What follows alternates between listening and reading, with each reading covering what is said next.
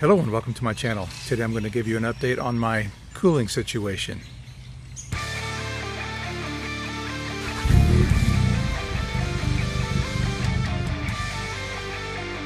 Welcome back and thanks for being here.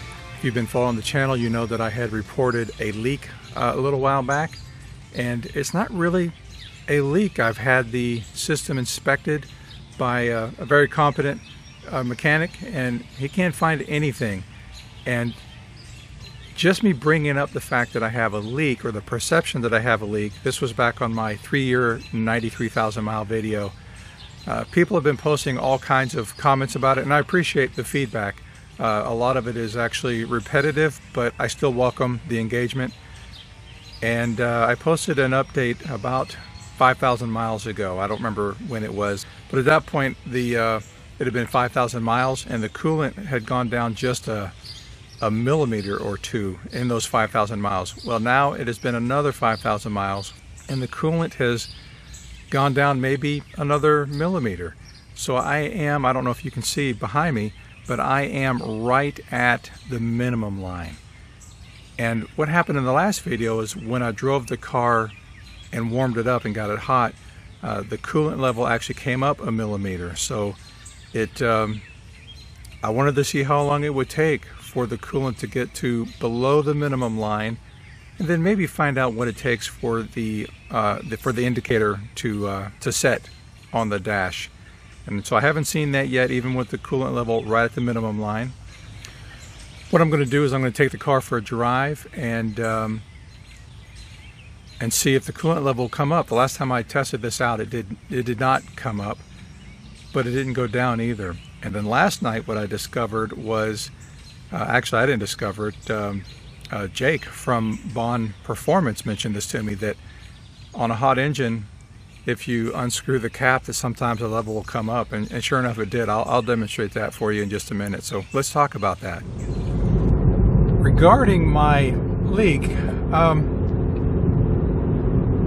nothing ever on the ground, and this amount that's being reflected on the markings on the bottle, I think it amounts to ounces, like just a few ounces.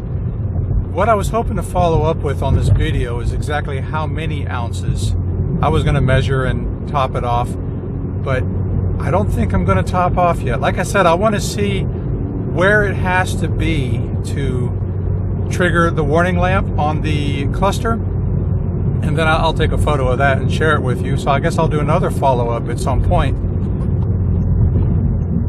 But then the other thing I notice is when I let loose the cap, the level comes up. I want to say almost to halfway between the minimum and the maximum mark. Now obviously when I'm driving down the road, I don't crack the cap to get the level to come up.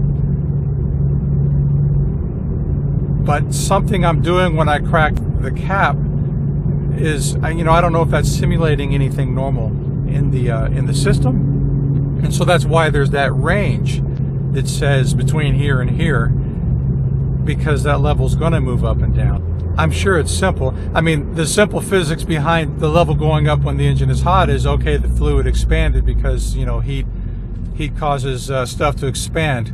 I get that.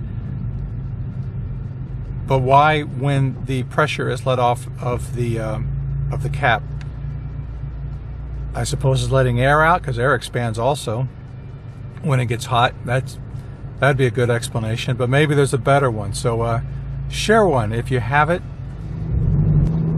I'm going to keep on driving. It's been 10,000 miles. The level has gone down maybe 2 to 3 millimeters. And that is since November. This is July, so we're talking about 8 months, almost 9 months since I first reported a coolant leak. Is it really a leak? I've had plenty of longtime VW guys post, this is normal behavior. Anyway, I'm beginning to babble. Please share your thoughts and ask questions if you have them. As always, I appreciate you being here, and I will see you next time. Take care.